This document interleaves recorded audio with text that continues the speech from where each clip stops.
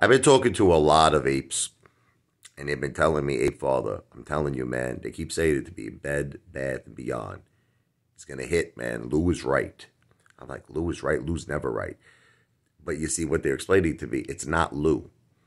They feel, and again, I'll say it's alleged here, that Lou is getting his information from another source. Actually, they always feel that Lou is getting his information from other sources. But, like that guy Bill, remember that crazy guy?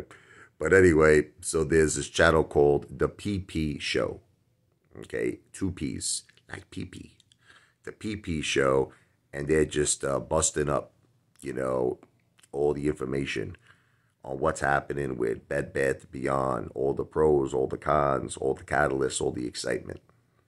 And from what they're saying, this thing is going to go boom, boom, boom. Let's go back to my room so we can do it all night. Apefather will make you feel right. Oh, listen, I'm going to keep my eyes on it. But not because of Lou, because of the PP Show. Oh, this video is not financial advice. I'm not a financial planner. I'm an entertainer.